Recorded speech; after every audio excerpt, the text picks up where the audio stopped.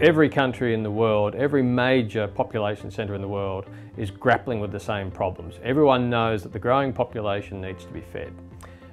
There's been a big shift in thinking and people are coming back to the core problem. How do we produce more food of better quality using less resources?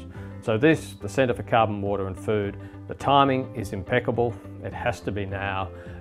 If we leave it too much longer, the problem just grows exponentially and it becomes ever harder. Doing it now is the right time. So this centre is a big initiative from the University of Sydney. The University of Sydney has long had a great tradition of supporting agricultural industries, but this is where we can bring together, really for the first time, all of our disciplines under one roof. We can bring together hydrology, soil science, plant science, atmospheric science. That's really the key. It's the interdisciplinarity of this centre that makes a difference. We've got some fantastic young scientists that this centre is really going to fit to a T. It's going to support their work. It's going to really make their work much more effective. There'll be people working on soils, particularly soil structure and how soils can hold more water. There'll be people working on nitrogen fixation, which is a way of improving the quality of food and reducing our use of fertilisers.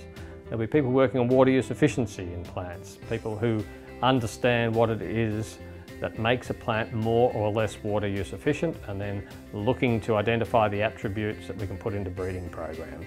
And so they're just a few of the things that this centre will be doing in research.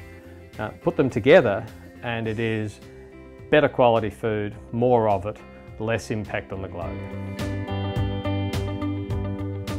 So let's look ahead 10 years and just imagine what this centre will have done. So I think in 10 years' time we're sure that we will have had a lot more students come through learning about how to have low impact agriculture while still being very productive.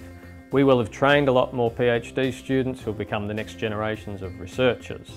And we will have really moved a long way towards solving some of these big problems in food production.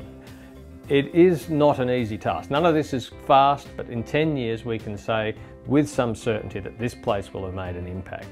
And it'll be something of which the federal government and the university and industry can be really proud, because this is quite a unique facility in Australia and even around the world. There are not many places like this.